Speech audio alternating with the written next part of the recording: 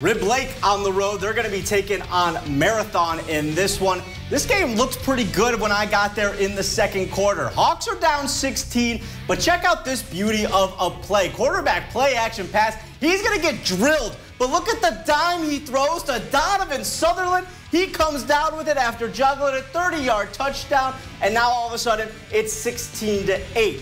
Marathon, though, they're going on a drive. Start your engines, and Matt Annis is running over defenders, making it look easy. And then a little bit later on in the drive, he's doing it right up the middle, and all of a sudden, he just pops out of that scrum like it's nothing. 18 yards for the touchdown. Red Raiders win this game 38-8.